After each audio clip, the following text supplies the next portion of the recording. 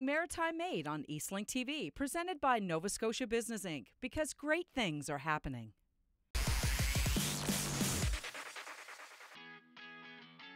When scientists, engineers, and designers are creating new electronic solutions and innovations, they need new enclosures to house the electronics that they're prototyping. At Protocase in Sydney, Cape Breton, they manufacture high-quality enclosures for some of the biggest names in the world. Clients such as Google, Boeing, and NASA. The enclosure design can come from the client or be designed by the in-house engineering team. Once designs and budgets are approved, the digital 3D drawings become the roadmap or the build sheets for each enclosure. The enclosure for this order begins as a simple piece of sheet metal. There are many different materials to choose from.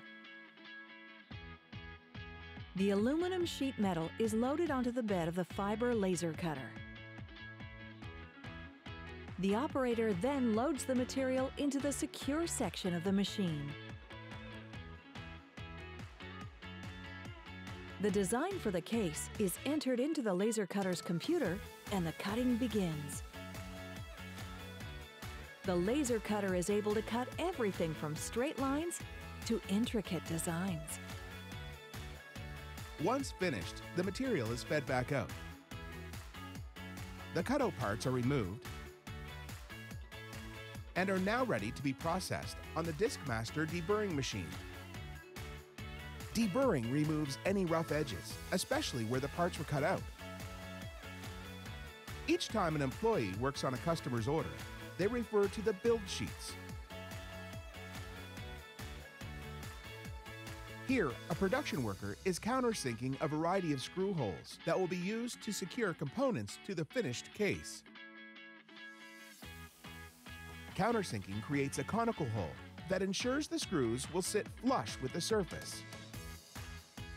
Once drilled, the part is sanded to ensure all the edges are smooth.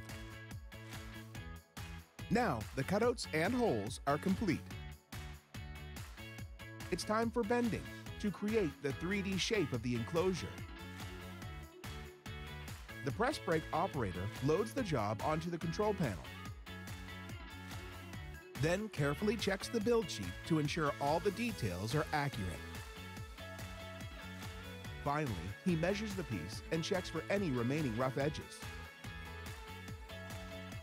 A die is installed on the press brake to create the specific fold needed. The enclosure part is then placed under the bending tool and bent to specification. The bends are checked for accuracy against the build sheet and then signed off. The press brake is used to achieve certain bends that the folder machine cannot. The folder machine also bends the metal enclosure pieces. But it's faster than the press brake and can perform more complex bends. It's a helpful machine when creating multiple quantities of the same part. Once the bending is complete, it's time to install fasteners. Fasteners are used to assemble the enclosure as well as mount circuit boards and other components. The required fasteners are selected and put in place on the enclosure piece. The fastener is then placed between the anvil on the bottom and the punch on the top of the press. Once the pressure is adjusted, the press secures the fastener flush with the surface of the enclosure. If welding was required, it would also be done at this stage. In the paint prep department, the build sheets and parts are checked once again. Each part is hung on a rack and numbered for identification. The racks are then loaded onto a crane system and dipped in a variety of tanks for over an hour. Each tank contains either water or a soap solution that will thoroughly clean the parts and prepare them for painting.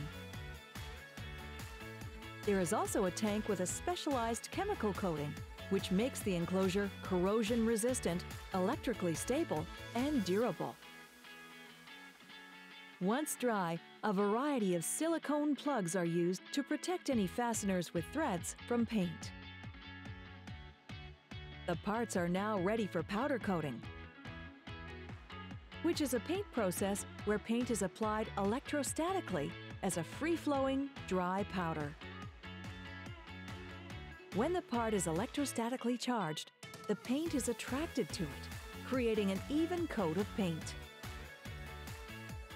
Compressed air cleans off any possible dirt or dust from the surface. The powder coating is applied evenly on both sides. Finally, the painted parts are cured in an oven for 15 minutes. Many cases require labeling for switches, dials, or meters. There are 4 different ways the enclosures can be printed at Protocase, depending upon the requirements. Direct digital printing is being used on this part. First, the printing technician sets up the file in the digital printer software. The printer then moves quickly back and forth across the part, printing the ink in layers. Direct digital printing can print virtually any color, including gradient finishes and CGI effects. The ink cures instantly with ultraviolet light and requires no additional drying time. Larger pieces would be printed on this digital printer with a larger bed. Once all of the processes are complete, the assembly and packaging team will assemble the enclosure according to the build sheets. First, the plugs are removed, and the back of the panel is set and screwed in place. The top of the enclosure is set in place, then screwed together with a hand drill. Nuts are added to the front panel, and the enclosure is ready for packing and shipping. At Protocase, different customers have different needs. Sometimes customers require their enclosure to be made of solid metal or bar stock instead of sheet metal. Here, a solid metal bar is milled on a 5-axis CNC machine to make the enclosure. The CNC equipment is most often used for aerospace and robotics clients.